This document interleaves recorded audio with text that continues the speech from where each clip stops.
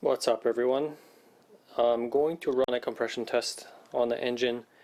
Seems like it's been running a little bit hotter than I think it should in the canyons.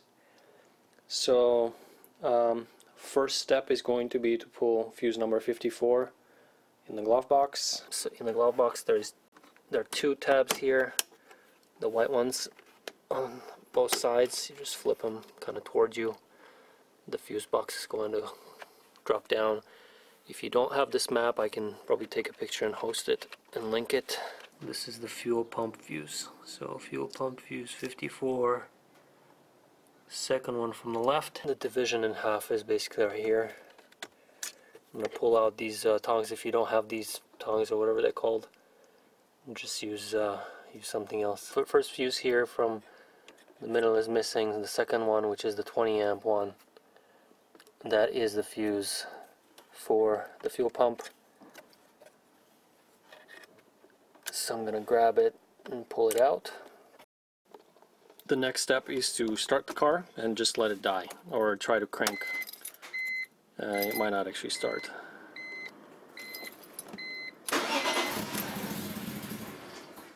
It'll kind of do that.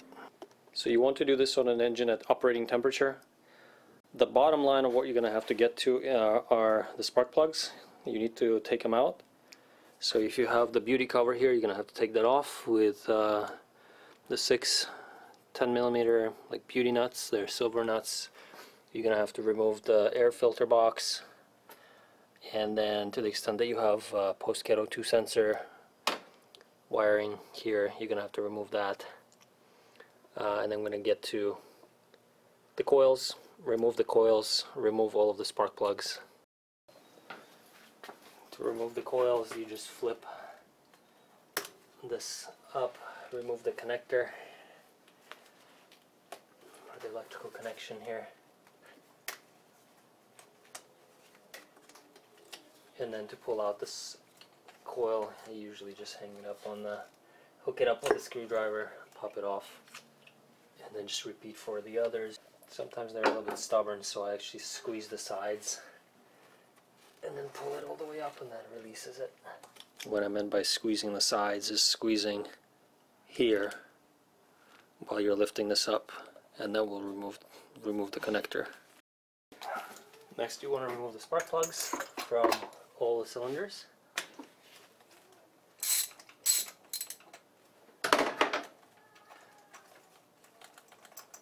So my 5/8 lost its rubber piece that sits inside that makes the spark plug stick to it.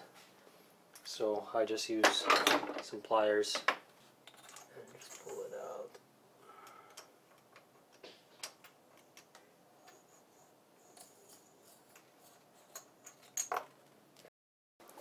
For the compression tester, I use this IEC compression tester that goes out to 300, or has a scale to go to 300.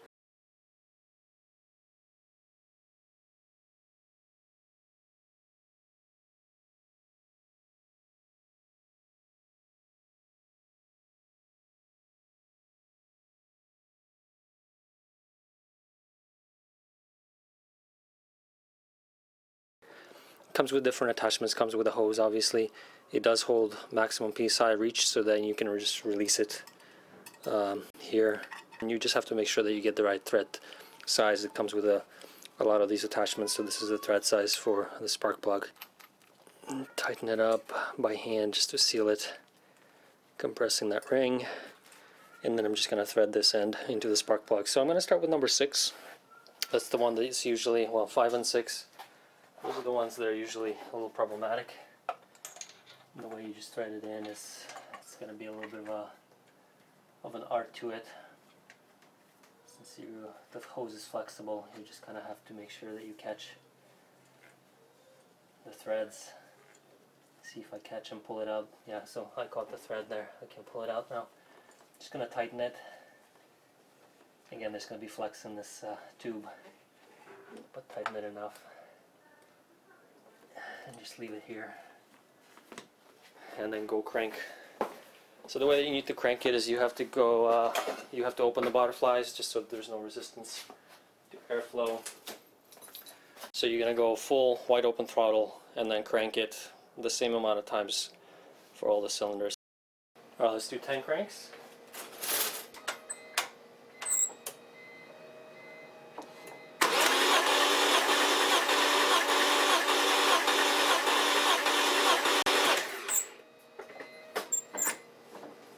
Okay, so all of my cylinders basically came in between 170 and 175. This one looks like it's right around 174, so going to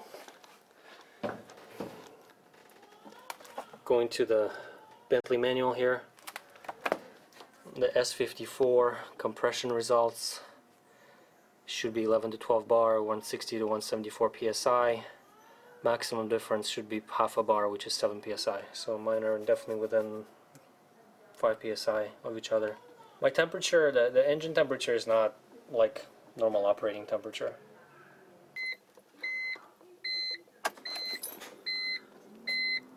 So my engine temperature looks like this. So oil is definitely on the colder side, and then coolant, I mean, I started it for maybe 3, 4, 5 minutes just to idle, to warm it up a little bit, since it should be warm and not just stone cold. I haven't driven the car today, so I'm happy with the results. Quick tip for you: if you're using some sort of a compression tester that has a bunch of these little different adapters, on the first one I actually made a mistake of not tightening this enough. And then what happened was, when I threaded this into the spark plug hole and then I went to unscrew it,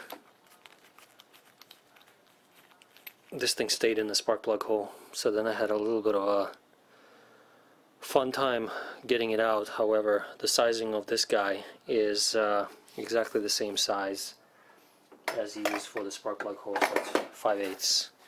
So what I did was I actually might not be able to see easily, but I put a bunch of electrical tape on it, just so that it could come out. If it gets stuck there, it will come out. So anyway, just a quick tip: make sure that any adapter that you put on is really tight. I mean, you might chew through these sealing rings, but I think it's worth it. Okay, then installation is reverse of the removal. Famous words. I'm going to reinsert all the spark plugs. Let me see if this will work. Now that I have some electrical tape there, maybe this will not fall out.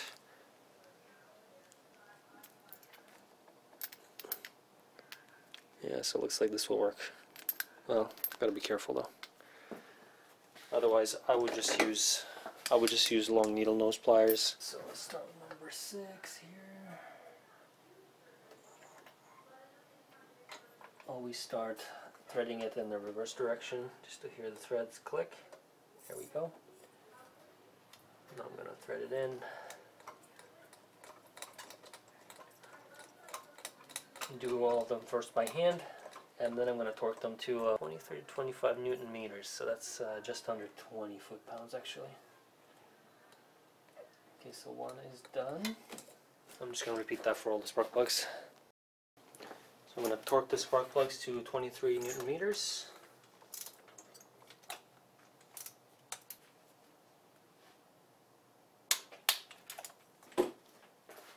And now I'm going to reinsert the coils.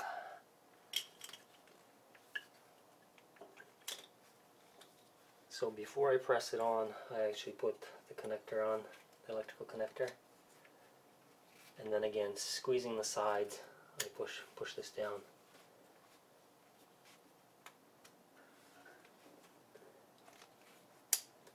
And now I push it onto the spark plug. And I should feel it bottom out.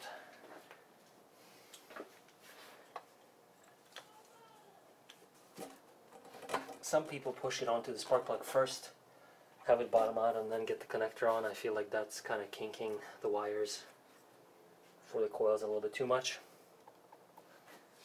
So I do it this way. And just double check all the coils to make sure that they're all seated indeed. Okay, and then the rest of this, for most folks, will probably be to put the beauty cover on, for which you do have to remove the strut bar and the oil filler cap, and then you would put your filter covering on, and then you have like a plastic holder here for the wires that go across. And then the last thing that I need to do is to go put in the fuse. So I left the fuse right here. It doesn't really matter which way you put it in, you know, there's no right side or left side, but normally you put it in so you're able to read all of these numbers here on the fuses in the same direction, just if you're OCD. But again, it doesn't really matter. It fits either way. So again, you're not going to be putting it into the first slot here. You're going to be putting it in the second slot after this middle divider. And that I usually use just my hand. It's a lot easier to do than using the little gizmo.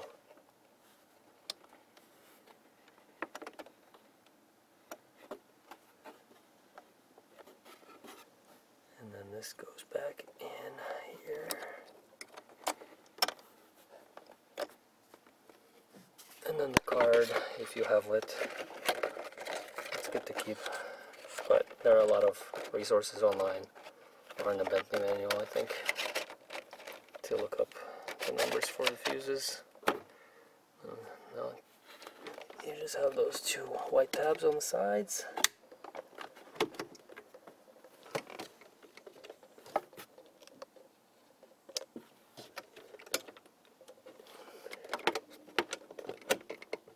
And that's it. And then just to make sure that the car restarts,